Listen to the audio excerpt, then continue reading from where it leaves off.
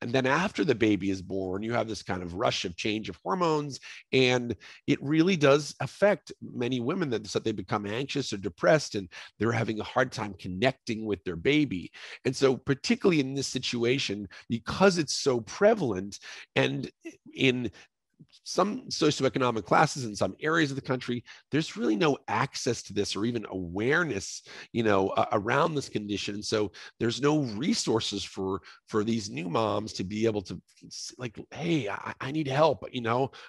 Yes, I love my baby, but I'm really stressed out and I'm having a hard time coping with all the changes. And so we build Nurture VR with 20 weeks of content starting at week 28 and meant to continue into postpartum week 8, with the idea that, number one, it can really help to build in this kind of resiliency and build in the skills of mindfulness and teach some of the lessons that can help keep moms in a good space. And some days when they're not, that's okay too. But the idea is progressively over time to support them.